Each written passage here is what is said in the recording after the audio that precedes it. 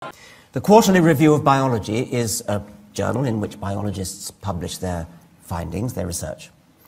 I have edited an imaginary spoof issue of the Quarterly Review of Biology devoted, as they sometimes are, to a particular topic, namely the topic, did an asteroid kill the dinosaurs?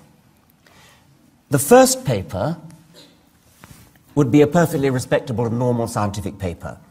Iridium layer at KT boundary and potassium-argon dated crater in Yucatan indicate that an asteroid killed the dinosaurs. Nobody would be surprised to see a paper like that in any scientific journal. The President of the Royal Society has been vouchsafed a strong inner conviction that an asteroid killed the dinosaurs. It has been privately revealed to Professor Huxtane that an asteroid killed the dinosaurs. Professor Haldley has been brought up to have total and unquestioning faith that an asteroid killed the dinosaurs. Professor Hawkins has promulgated an official dogma binding on all loyal Hawkinsians that an asteroid killed the dinosaurs.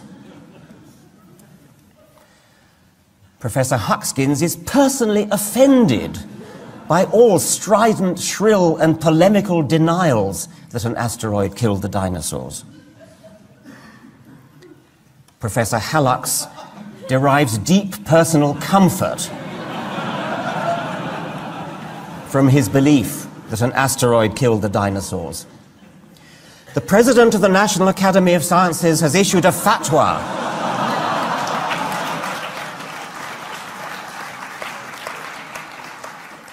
a web question. It's from Cassandra Devine in Victoria. It's to Richard Dawkins. Why do you feel the need to express your views so stridently when they're not always welcome? Isn't it rather like going around to playgrounds and telling children that Santa Claus isn't real?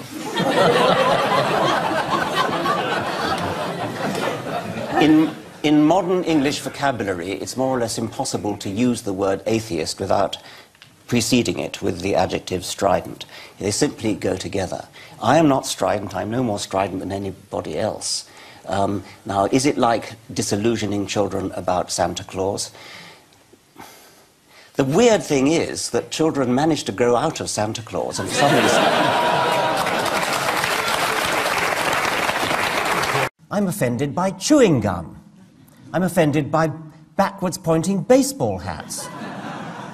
But I don't try to get a version of the blasphemy law passed to prevent people chewing gum or reversing their cap. So what if I'm offended? So what if my feelings are hurt? Does that give me the right to prevent others from expressing their opinions?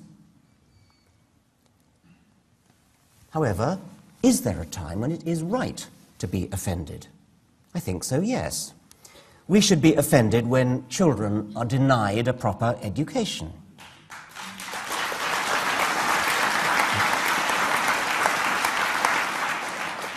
We should be offended when children are told they will spend eternity in hell.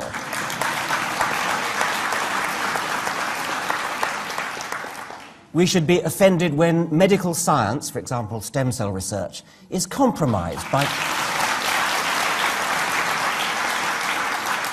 Compromised, I should say, by the bigoted opinions of powerful and, above all, well-financed ignoramuses.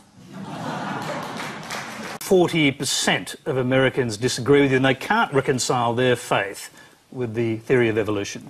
The figure varies between 40–45% and has done for about the last 30 years. It's an astonishing figure, and that appears to be true. Gallup polls seem to suggest that that is true. It's even worse than that because they actually believe that the world is less than 10,000 years old. And because since the true age of the Earth is 4.6 billion years old, that's a non-trivial error. I've previously compared it to believing that the width of North America is 8 yards. Steve Fielding, can one be a believer in God as well as a believer in the theory of evolution? Look, I not an expert on these issues whatsoever, and I think people in Australia have different beliefs, and their faith may drive them one way or the other. I actually believe in creationism. I think the Prime Minister does as well. So, look, I suppose at the end of the day, each person will come to their own conclusion on the issue, Tony. You believe in creationism. So, because I've never heard you state this, but it's a fact, is it? You believe in creationism, not evolution. Is that right? That's correct. But, look, each person will come to their own conclusion, well, and, you know... Richard, you'd like to respond? Do you believe the world is less than 10,000 years old? Look... Now, do you believe that? Look, I think that there are a lot of questions in this area, and I think people will come to their own conclusion. I don't want to force people into one way or the other. You're not being asked to force. You're not being asked to force. New Earth creationist or an old Earth creationist? Yes. So, which is it, Steve? You're a young Earth creationist who believes the world is less than 10,000 years old. You're a parliamentarian in Australia who believes the world you live in is less than 10,000 years old. I didn't say that, by the way. You're saying that I said it was 10,000. And I worry that your methods and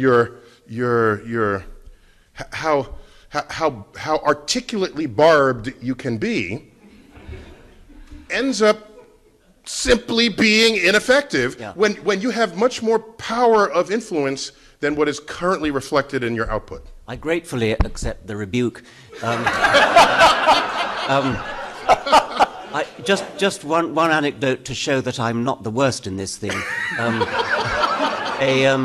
A former and highly successful editor of New Scientist magazine, who actually built up New Scientist to great new heights, was asked, "What is your philosophy at New Scientist?" And he said, "Our philosophy at New Scientist is this: science is interesting, and if you don't agree, you can fuck off." My question is for Professor Dawkins. Considering that atheism cannot possibly have any sense of absolute morality, would it not then be an irrational leap of faith, which atheists themselves so harshly condemn, for an atheist to decide between right and wrong? Absolute morality, the absolute morality that a religious person might profess would include what? Stoning people for adultery, death for apostasy, punishment for breaking the Sabbath.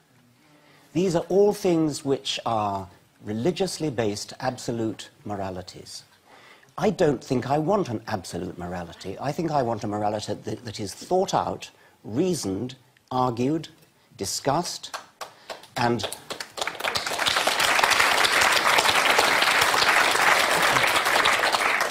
based upon, could almost say, intelligent design.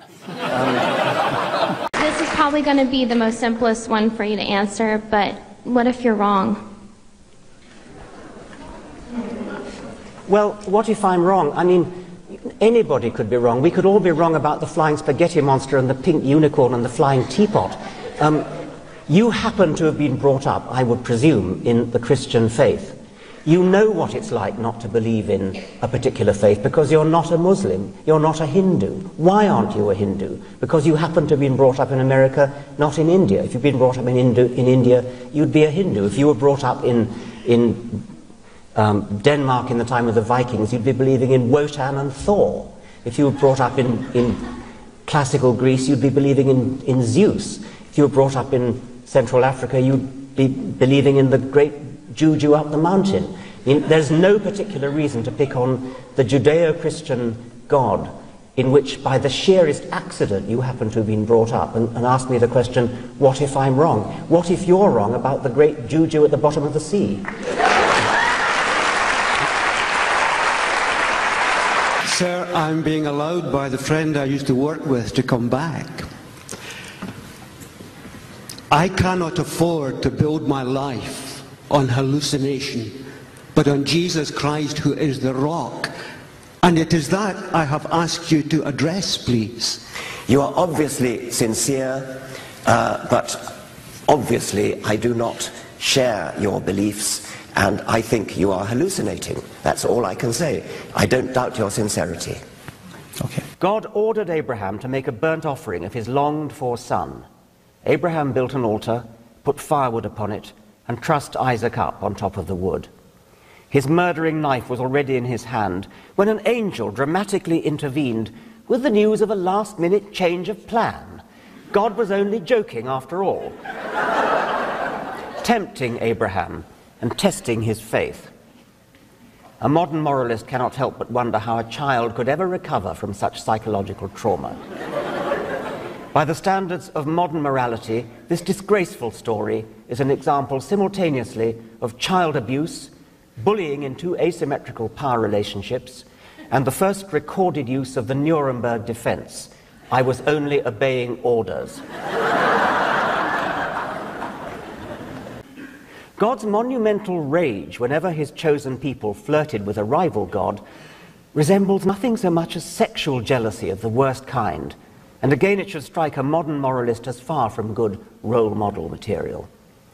The temptation to sexual infidelity is readily understandable, even to those who do not succumb, and it's a staple of fiction and drama from Shakespeare to bedroom farce. But the apparently irresistible temptation to whore with foreign gods is something we moderns find harder to empathize with. To my naive eyes, "Thou shalt have no other gods but me" would seem an easy enough commandment to keep. A doddle, one might think, compared with "Thou shalt not covet thy neighbor's wife," or her ass, or her ox.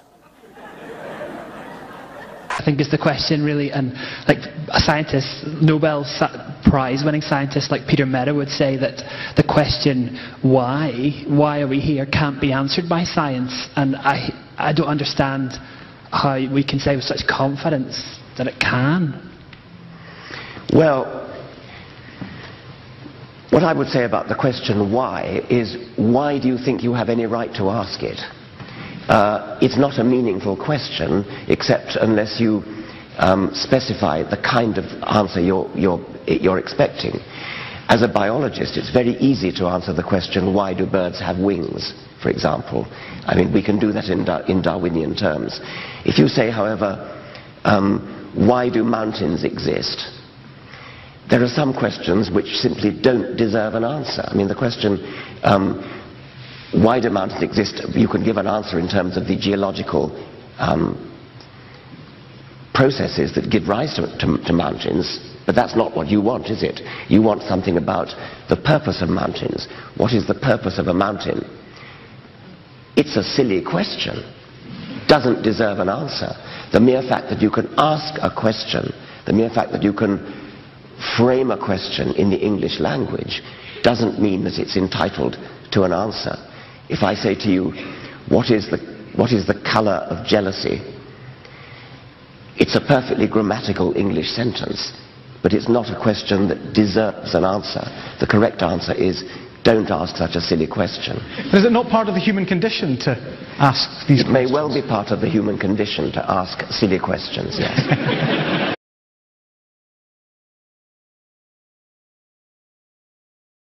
The Quarterly Review of Biology is a journal in which biologists publish their findings, their research. I have edited an imaginary spoof issue of the Quarterly Review of Biology devoted, as they sometimes are, to a particular topic, namely the topic,